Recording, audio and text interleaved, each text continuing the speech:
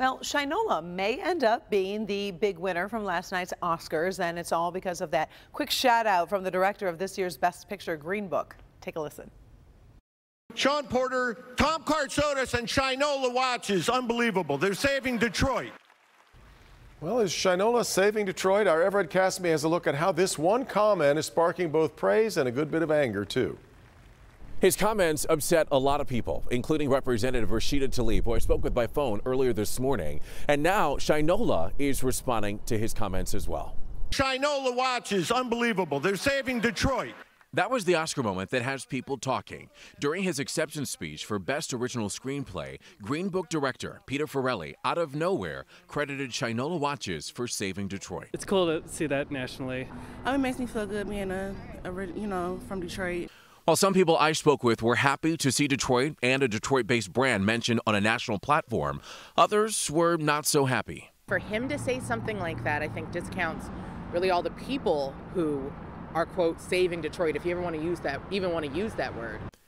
Though very supportive and aware of Shinola's contributions to Detroit, Chief of Staff to Mayor Duggan, Alexis Wiley, was very outspoken about Farrelly's comments, as was Representative Rashida Tlaib. It triggers this kind of painful, history of folks, especially, feeling this like no company or no millionaire or billionaire is going to save Detroit, and that folks, don't need to be so-called saved. But we just need to be listened to and join us in moving the city forward. Shinola has since responded in a statement that reads in part, "While we are so thankful for the love, we did want to make it clear that without the city of Detroit, there would be no Shinola.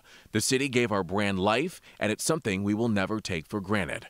Wiley and Tlaib appreciate Shinola's acknowledgement.